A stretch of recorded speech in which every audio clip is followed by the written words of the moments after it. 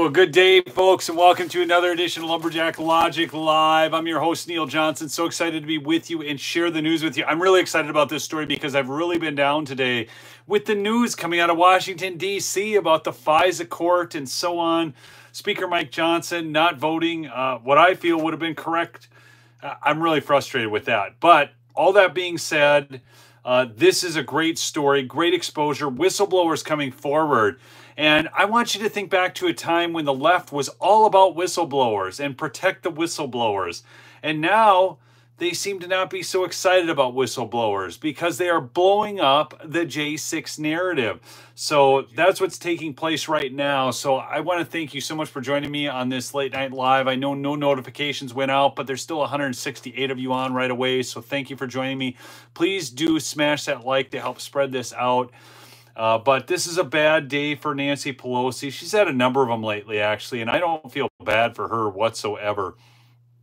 Just before I get into the news really quickly, I do want to mention my sponsor.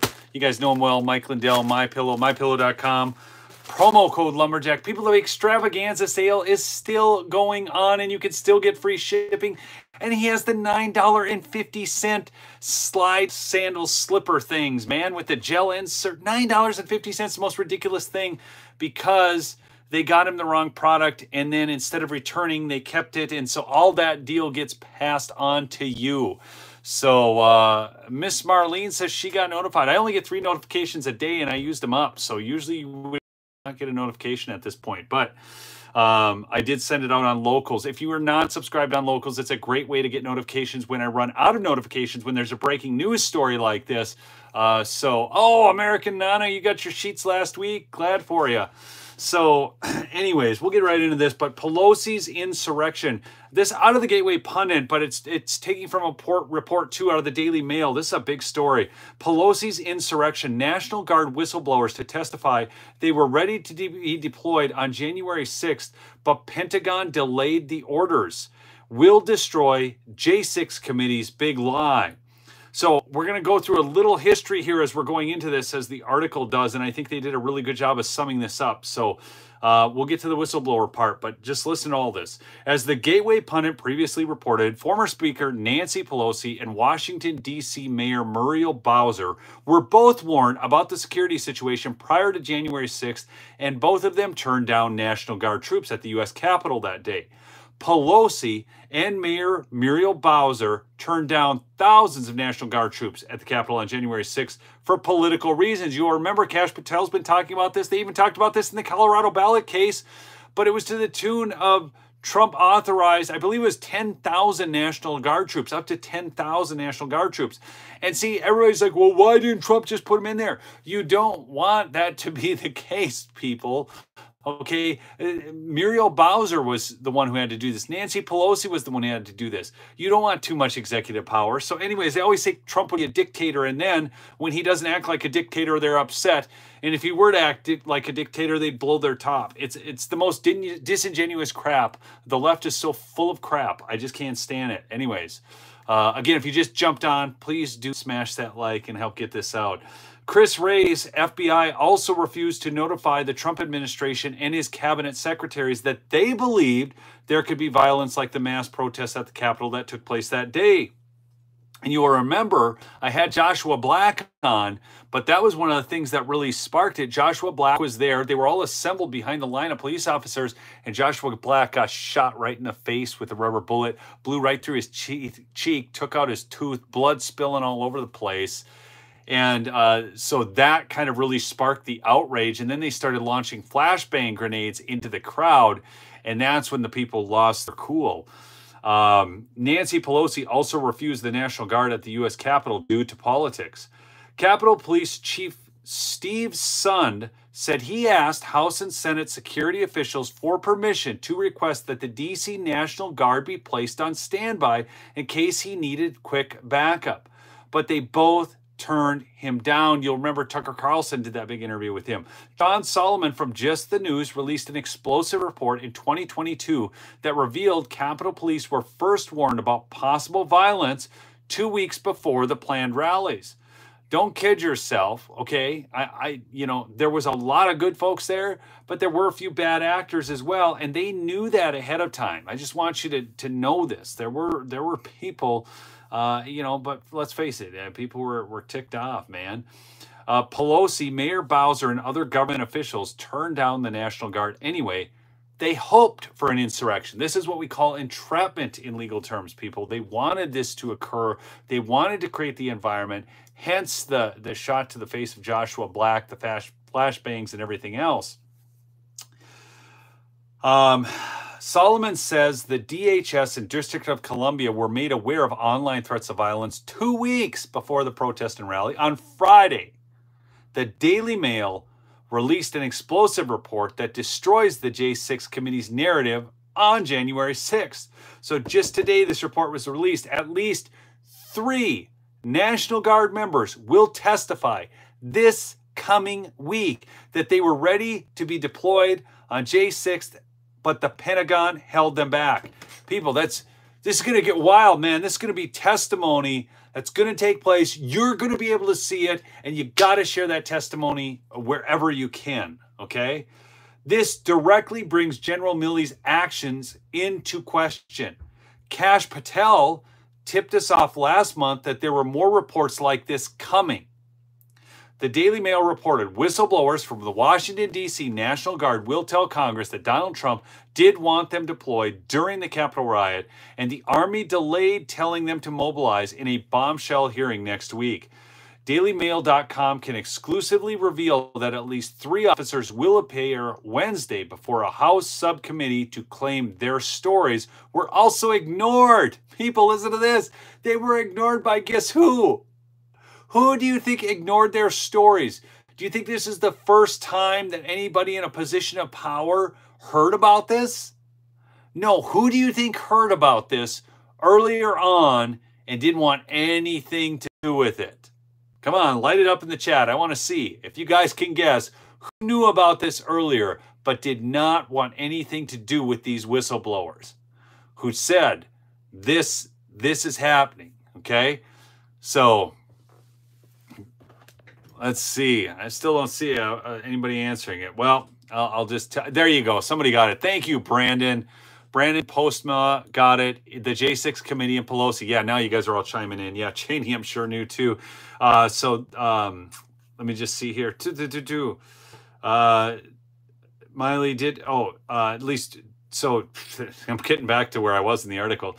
Claim their stories were also ignored by the Democrat-led J6 committee because it did not fit their narrative. Okay, so those officers claimed their stories were ignored by the J6 committee. The hearing will aim to further prove that acting defense secretary at that time, Christopher Miller, did give advance approval of D.C. National Guard deployment at the direction of then President Donald Trump.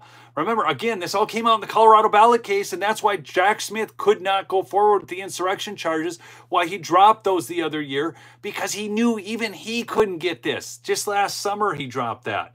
He couldn't go after the insurrection charge. There was too much in President Trump's favor because he had actually done all of this. A person familiar with the review by House Administration Committee's Oversight Subcommittee said the whistleblowers will provide testimony that then Army Secretary Ryan McCarthy delayed by at least 2 hours providing official notice to D.C. National Guard Commander William Walker to deploy troops to the Capitol. Did you guys catch this? So there's a guy, acting Army Secretary Ryan McCarthy, delayed by at least 2 hours. Remember how they're always talking, oh, Trump should have said something sooner. This is so ridiculous. When we get to the truth of the matter. Instead of getting to the bottom of the breakdown in communication and focusing on improving military preparedness for future incidents, the witnesses feel the J6 panel was solely focused on pinning blame for the events that day on Trump. Capitol Police Chief Steve Sun and D.C. National Guard leader Major General Walker said that Army Lieutenant General Walter Piatt, who was Army Staff Director at the time of the event, delayed or ignored Sun's request for National Guard support. They accused Piatt of saying, I don't like the visual of the National Guard standing a police line with the Capitol in the background. No, why didn't they want that visual? They had no problem with the visual ex post facto when there was no problems. DC wasn't under any threat, and instead they had no problem with the visual of lining up stupid fences everywhere and having National Guard troops roam around with, oh my gosh, with AR-15s that they tell us we can't own. Actually, those would have been, you know, M4s, whatever. But anybody can see through this if they are a critical thinker. Hey, good to see Florida on the stream. Laura Phillips, good to see you on. Thank you so much for joining us tonight. Please do chat in with where you're from if you're new to the stream right now, and smash that like button if you would. I ran out of notifications today, so I'm really trying to get this stream out there. But think of how wicked these people are. Today, there are hundreds of men and women in prison for their actions on January 6th. These rotten officials like Nancy Pelosi know this, but do not care how many lives they destroyed to take down Trump. I want you to think about that. These people who have been out there in pretrial detention at the DC Gulag, never even getting a trial. Hippy Dippy, good to see you on. And they're out there, and they've been waiting, and some of them in solitary confinement, denied their constitutional rights to a speedy trial. This is sick. Another thing, I need to let you know about a couple upcoming things going on, okay? There are 3 rhinos I want gone. And I'm going to be interviewing the candidates, actually 2 rhinos and 1 person I just really want in there. So I will tell you, I'm going to be interviewing a guy by the name of Dan Free. He's out of Nebraska, okay? And so he's against Don Bacon is who he's trying to oust down there, and he's within single digits. We can get that seat flipped, okay? So we don't have a rhino there anymore. Big, if you're in Nebraska, you got to get the word out. We've got to get rid of Don Bacon. I've got another one out of Washington State that I'm going to be having on. I've been in touch with all of them, so my daughter's going to be scheduling them for me. And then we also have, I don't know how many of you saw, I did a video a little while ago, and Adam Morgan, he is going to be on the show as well as I'm going to have Lectern Guy on from J6. So there's some big interviews coming up. Make sure you've got your notifications on so you can get notified of those interviews. Like I said, I am going to be filming a documentary next week. I'm going to be starting with that, and then we're going to have those interviews, and we have got to get behind these candidates who can oust these rhinos. It is so imperative. Okay, so anyways, I'd rephrase that, Big Brother. I don't know what that's all about, but yeah, this is we got to get rid of these rhinos. So Adam Morgan and others. So sound is good. Some people were saying sound is bad. Yeah, hopefully the sound issue got fixed for you all. So thank you, Liberty Bound. Thank you for that comment. Again, please support the sponsors. They do support the show,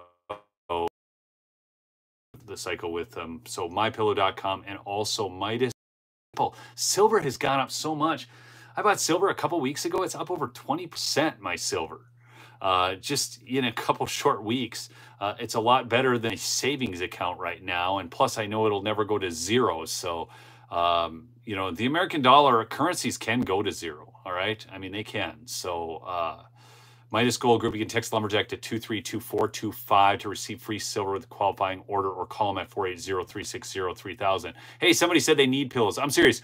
Go right now, because he's got those pillows on the Spectacular or the Spring Spectacular sale.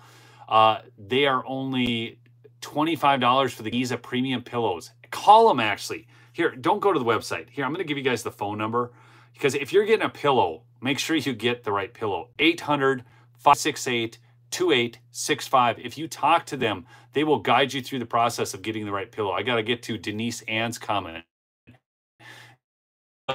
You think Pelosi will be the first domino to fall? You know, Denise Ann, I don't think it's going to be, I'm going to love your comment and everything, but I don't know that Pelosi will be the first domino to fall. Something else, I believe we're going to get some grace, and I believe Trump will be elected president. I do, I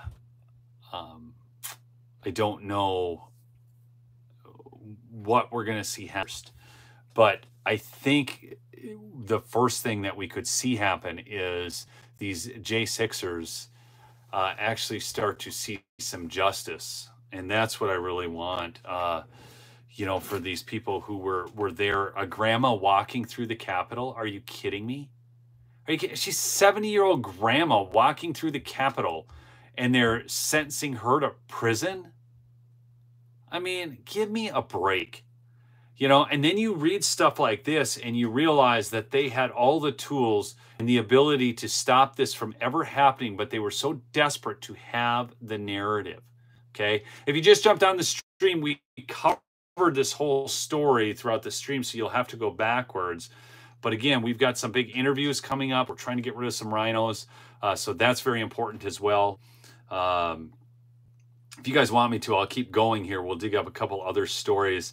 I don't know if you guys saw, there was a pro-Palestinian activist in Bakersfield who threatened the mayor with murder.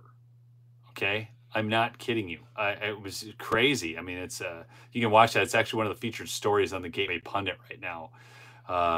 So that's a big one.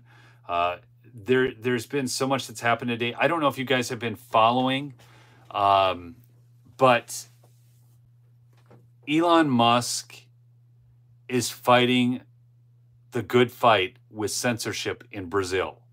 So for those who don't know what went on in Brazil, Lula is a basically avowed socialist communist dictator. Okay. And this guy, yeah, she was arrested, that gal, OG Dog. I saw that comment. But Congress has actually asked Elon Musk about which specific crimes are being broken in Brazil. And, you know, Elon Musk tweeted out and said, you know, things are getting spicy. But Elon Musk Twitter is not perfect. I want you to understand that. Twitter is not perfect. My X handle or Twitter handle is down below, and I think Hippy Dippy shared it just a little bit ago. Follow me over there. I repost some great stuff that I just don't have time to get out in the news here on the videos. So it's a great source to get news, and you really need to have some multiple places you can pick up news from, because you never know what's going to happen, okay? Things are crazy out there right now. Catfish Chucky's on. Good to see you, Catfish. So I just wanted to bring that up. But yeah, here's what Elon Musk had tweeted. He said, just received an inquiry from the U.S. House of Representatives regarding actions taken in Brazil that were in violation of Brazilian law. There were hundreds, if not thousands. This is getting spicy. And Javier Milei went to Florida to meet with Musk and pledged his support with the legal proceedings in Brazil, according to Argentine spokesman Manuel Adorni. By the way, I really want Trump to go full Milei on this government, okay? What's going on with Catfish? I didn't even see the comments. So if you're following for the news here, there's something going on with Catfish. Chucky, who's been a long time listener of this show and is one of my mods. I didn't see what's going on. I'll try and watch the comments here. But so yeah, if there's something prostate cancer, my gosh, Catfish, I am so sorry.